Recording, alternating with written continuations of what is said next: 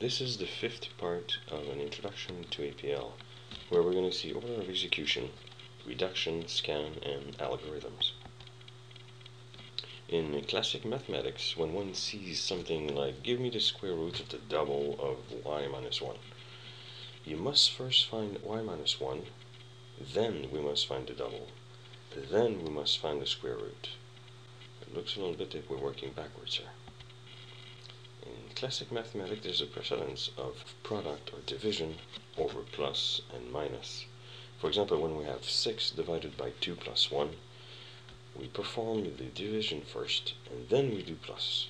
This gives us 6 divided by 2, which is 3, and plus 1, which finally is 4. Furthermore, when we have something like 2 minus 3 plus 4 minus 1, what we really mean is give me 2 plus 4, and then subtract 3 plus 1, or 6 minus 4. In classic mathematics, there are many different rules which can lead to many confusing situations. In APL, there's just one rule. All functions, whether primitives, like plus, minus, or division, or user functions, are equal. In APL, when one sees something like square root of 2 times y minus 1, you have to execute them from right to left, just like in classic mathematics. Before you can do square root, you must do 2 times, and before that, y minus 1, just like in math. In APL, there's no precedence of product or division over plus and minus. We start from the right.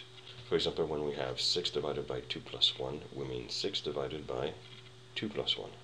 We perform the plus first, then we do the division. That is 6 divided by 3. Furthermore, when we have 12 minus 3 plus 4 minus 1, we really mean 12 minus 3 plus 4 minus 1, or 12 minus 3 plus 3, or 12 minus 6, not 2 minus 3 plus 4 minus 1 as in math. Reduction. This is how to reduce a list to a single number by inserting a function between the elements. Here's an example. If we want to find the sum of a list of numbers, we reduce the list by inserting plus between each number. If the list is 3, 7, 10, 5, plus slash list is the same as doing 3 plus 7 plus 10 plus 5. Another one, if we want to find the product of a list of numbers, we reduce the list by inserting product between each number. So product slash list is the same as saying 3 times 7 times 10 times 5. So to find the maximum of a list, we use maximum slash. To find the minimum, we use minimum slash. To find out if everything is true, we use and slash. To find if any is true, we use or slash. To find the alternate sum of a list, we use minus slash. How does it work? Minus slash 3, 5, 11, 2 is the same as 3 minus 5 minus 11 minus 2, or 3 minus 5, to which we subtract 11 minus 2, or 7 in the end. This is the same as in math. 3 minus 5 plus 11 minus 2. Reduction also works on matrices. Consider this table. We can sum row by row and get 2 numbers, or we can sum column by column and get 4 numbers. To sum line by line, we do plus slash the matrix. We get one answer, or one number, per row.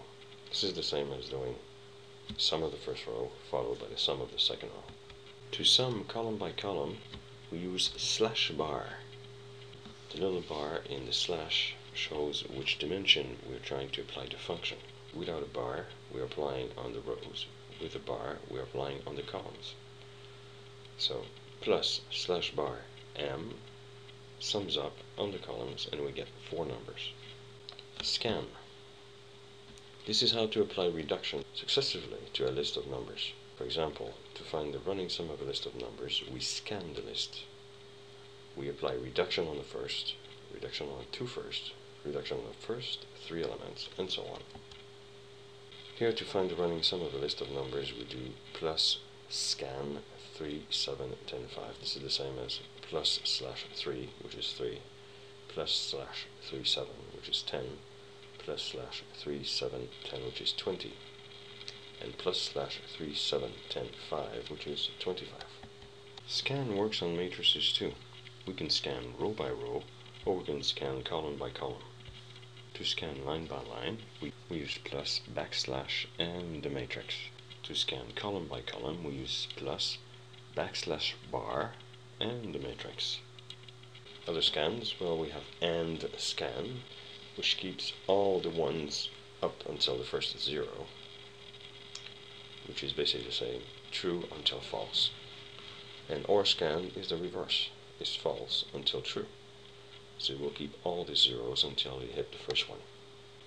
The location of slash bar and backslash bar characters are located right there, bottom right corner of the keyboard. Algorithms. An algorithm is a series of steps to achieve a result, pretty much like a recipe. For example, if you want to find the range of a series of numbers, you find the highest number, then you find the lowest number, and then you return both numbers. So here's in APL how you would do it. You take the highest number is the maximum slash of the series, the lowest number is the minimum slash of the series, and then we show both numbers. So APL works from right to left because there are no special rules in APL. You can use slash or slash bar to insert a function between each number of a list. You can use backslash or backslash bar to apply a function successively to a list. An algorithm is a series of steps to achieve a result.